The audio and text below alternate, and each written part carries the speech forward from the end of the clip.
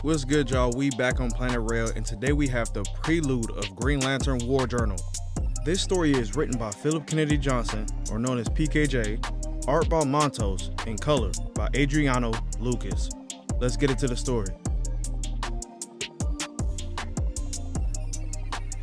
So we start here with John Stewart's mom, and she's reading a book in the kitchen chilling. And I know y'all peep what's on the TV, Hal Jordan, and it looks like what Carol Ferris had on in the background in Green Lantern #1. So these moments are taking place at the same time. And if you don't know, this prelude was a backstory to Hal Jordan's new Green Lantern run written by Jeremy Adams. So now John's mom hears something outside and she goes to check it out. And she sees the one and only, her son, John Stewart. And she is very happy to see him and she wants him to stay before he goes back into space. But he like, nah, I ain't going back up there. And there are some things that have happened and he needs a break. Then his mom says she doesn't need anybody to take care of her anymore. And she knows her son, and when somebody needs a hero, he's gonna leave and save them. And she is okay with that. But John tells her he not finna leave this time. And that's because he did everything that he had to do, so he believes he should be at home with his mom, helping her. So I'm thinking like, okay, she's older, she might need help around the house, but it's more to it. We'll get into that later. So in the previous run of Green Lantern written by Jeffrey Thorne, John Stewart was on a path of ascension.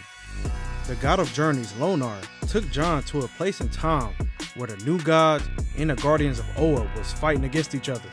Now a younger version of Darkseid was there as well, and he went by the name Euxis at the time, but I'ma just call him Young Darkseid for now. So this dude, Young Darkseid, shot one of the guardians, and John saw it, was like, nah bro, this gotta be put to an end. And of course, John and Darkseid start fighting, but John was beating up Darkseid. Then Darkseid pulled out his soul cannon and shot John. But here's when things start getting like, hey yo, what's going on? John started changing into something. And he asks Lonar what's going on, and Lonar tells him that this is the next part of his path. Now Lonar tells him that this is evolution. Then in the next issue, in the beginning, we see John making constructs without a power ring. It's crazy because that evolution like gave him a power buff like crazy. Now another powerful thing that John did was absorb a God storm. And since John has ascended, his body was like already accepting the energy of the God storm. And since he absorbed the God storm, he met the source. And the source and the one above all from Marvel are like the same. So John is having a one-on-one conversation with DC's version of the one above all. Now since the power battery blew up on Oa in the beginning of this story, John was able to restore all the Green Lantern's power rings and their powers with it. Like he even gave Hal Jordan his original ring from Abensur. And with this power, the source tells John that he can't even get rid of it. Like it's not a ring, it's literally him, because he's him. Alright though, let's get back to the main story. So we here at a Green Lantern watchtower in a whole nother universe. Then we see a lantern talking to this universe's Guy Gardner, and he tells Guy that the enemies are breaking through, and we see some dead lanterns around them, so we know it's something serious. Now this lantern says it's the Radiant Dead, and Guy tells him that because John Stewart put an end to the Bright Revenant years ago, and he says that they're extinct. Alright, boom, I'ma start here for this. So in Dark Crisis #3, we see a whole nother world, like it's called Sector John Stewart. And you see Green Lantern Jason Todd, who is the Red Hood, Kyle Rayner, y'all already know him, and Natasha Irons. And she's the niece of John Irons, who is Steel. So now let's go here to this tie-in to Dark Crisis, who was also written by Philip Kennedy Johnson. The world we saw in Dark Crisis #3 is the same world as this tie-in. So during the tie-in, the Green Lantern Corps were fighting against a Bright Revenant and the Radiant Dead. And they were losing, and Kyle Rayner got attacked by one of the Radiant Dead, and he made a distress call to John. And Kyle made that call through John's sister. But since I don't want to spoil what happens during War Journal, I'm gonna talk about it then. Cause I know y'all wondering like, how did he do that? So John of course left, and he went to go help the Green Lanterns. They fought against the Bright Revenant and the Radiant Dead, and John ended up destroying the Bright Revenant.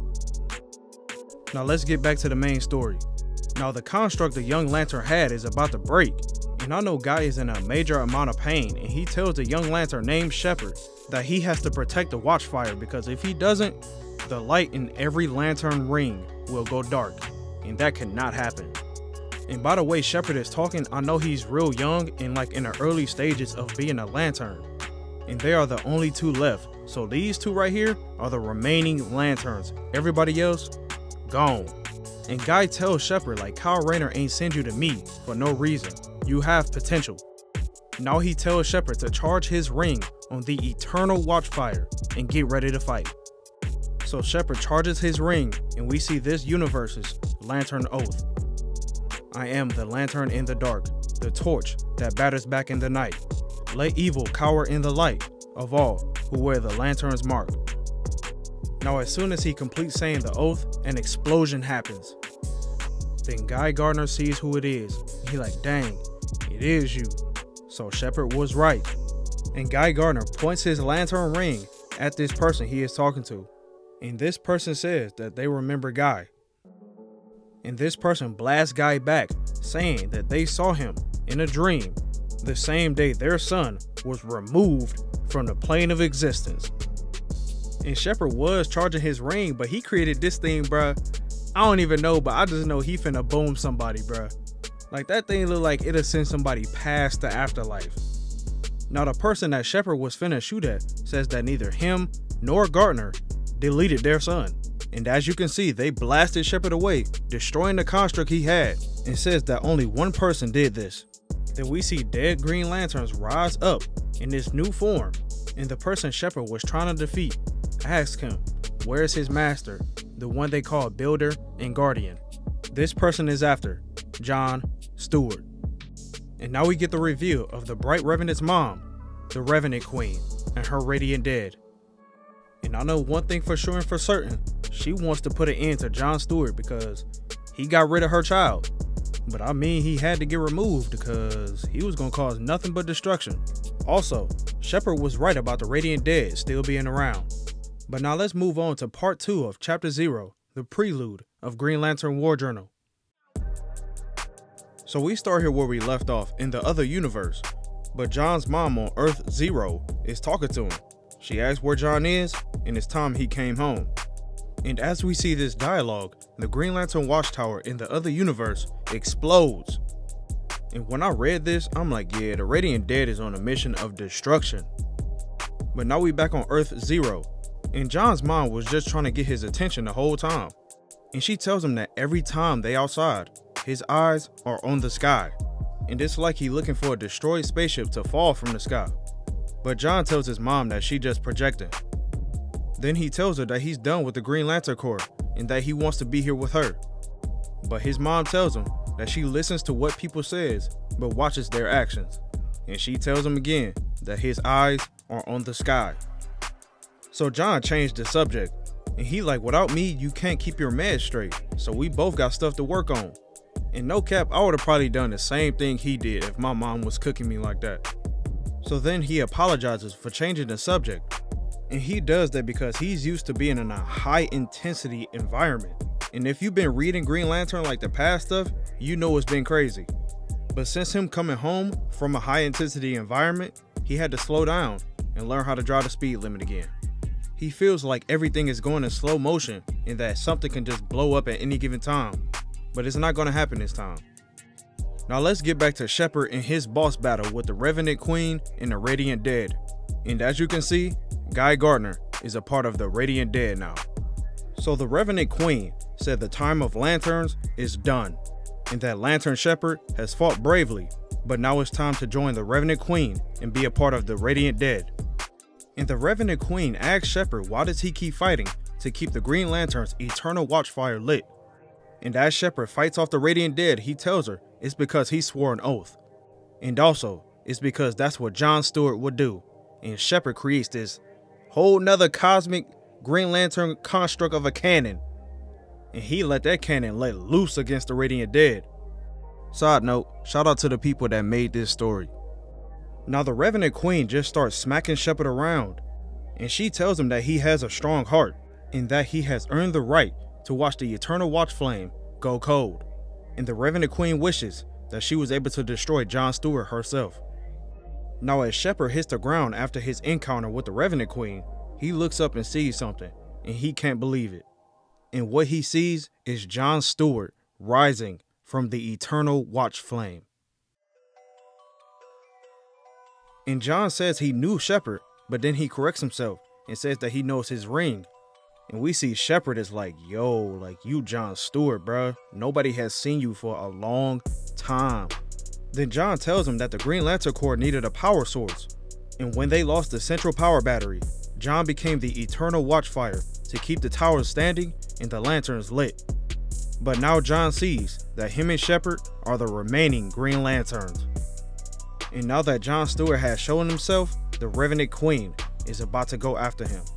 She wants to destroy him and Earth. Now John asks Shepard, do the Green Lantern Corps still have an oath? And Shepard tells him like, yeah, we do. So John tells him to sound off. And we see John's suit form onto him as Shepard says the oath. I am the lantern in the dark, the torch that batters back in the night. Let evil cower in the light of all who wear the lantern's mark. Now let's move on to part 3.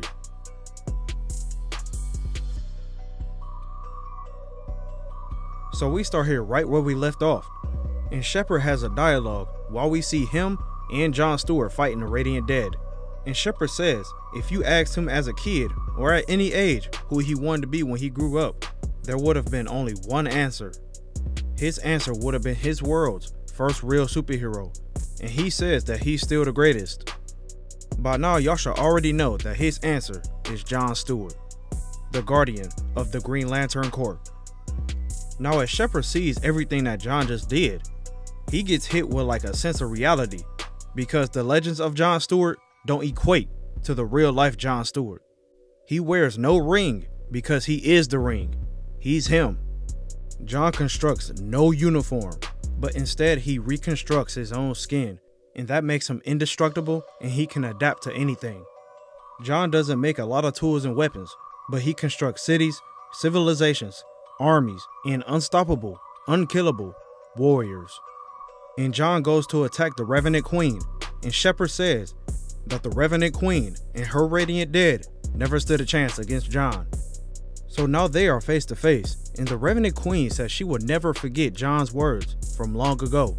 And she says that she will never forgive his betrayal. And when I read that, I was like,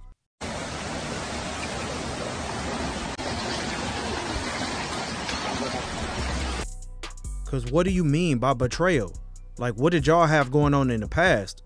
But John tells her there's one nice thing about being dead. She doesn't have to do a thing. Then he raises his spear, but she like, I ain't finna die today. And that her Radiant Dead might not destroy this earth, but there are many others.